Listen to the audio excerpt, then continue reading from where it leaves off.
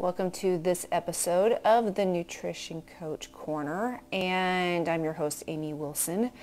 So, is it your hormones, or is it you?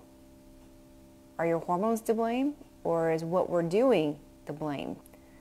So, I'm going to say it's more than likely you, me. It's not. Yes, are our hormones decreasing, estrogen's decreasing, things happen, things shift, things change. But guess what? 9 times out of 10, we're not helping the situation. Let me repeat it. We're not helping the situation. And how are we not helping the situation is because, where do I begin? Go back into your teens, 20s. Go back to your first diet. When did you first diet? So for me, it was actually 8th grade. I can remember that was my first diet. I started then, and I've done umpteen million things since then. And every time we dieted, every time we tried to do a quick fix, every time we starved ourselves, we set ourselves up for failure. So you're like, well, how does that do with hormones? Because now we're going through perimenopause. If you're over 35 and over, you are going through perimenopause. You're not at menopause yet, but you're going through the beginning stages. Then you become menopause, and then you become postmenopause. So what happens? Our estrogen starts to tank. Our body fat does shift, but we help that process along. We do it to ourselves. And how? Let's go back. All those diets that we did before, all those quick fixes that we keep trying, all those supplements that we keep thinking is going to be a fat burner that's going to help us, that's going to do the magic thing, we actually cause more harm. We actually decrease our metabolism.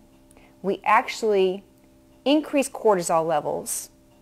And we actually increase the mid-fluff. Because we still try to go back to what we thought worked.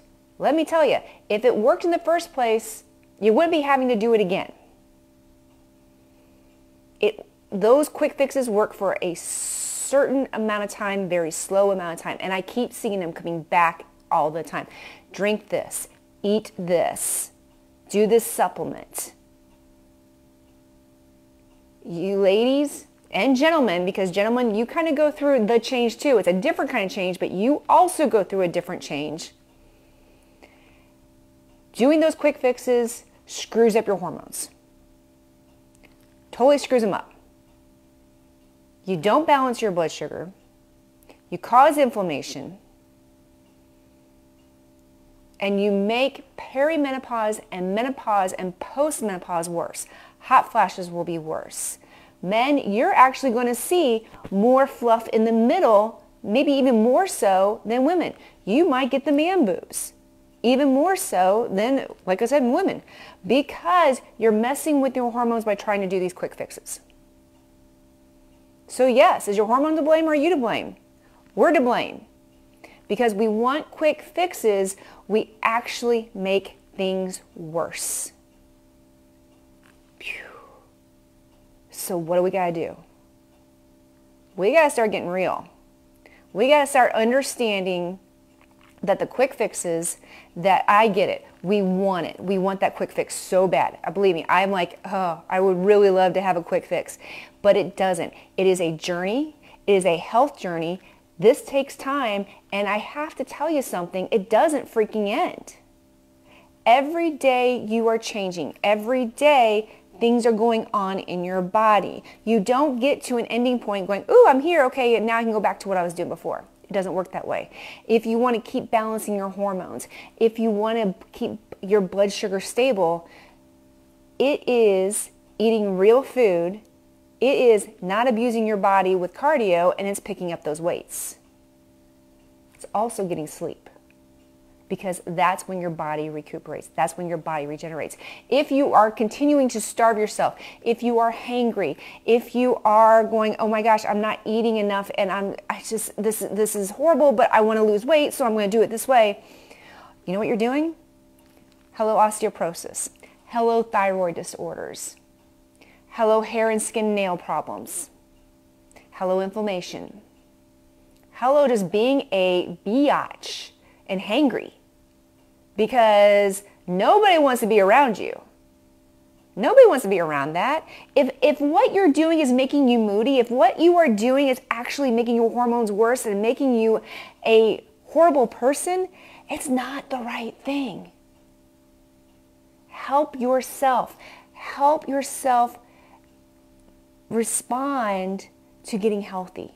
Help yourself balance those hormones. Help yourself stabilize blood sugar. Help yourself feel better. Help yourself lower your cortisol levels. When you do that, you're helping your hormones. So stop doing all the quick fixes. Stop doing the starvation yourself. And you will start seeing some amazing results. You will start feeling better. You will start helping your hormones instead of really causing more issues. And then, then the hormones are to blame, because we're actually helping the hormones do what we don't want them to do. We're making them out of sync. So it kind of goes both ways. If we help our hormones, we can be healthy, decrease inflammation, do what we want to do. But if we don't help our hormones, then we get the opposite effect. And we don't want the opposite effect.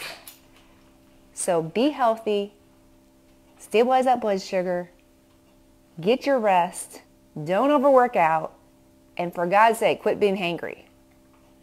Have a great night, guys. I will see you next week for the Nutrition Coach Corner. If you like this, hit the like button. Feel free to share it with anybody who may need to hear this, because we can help our hormones.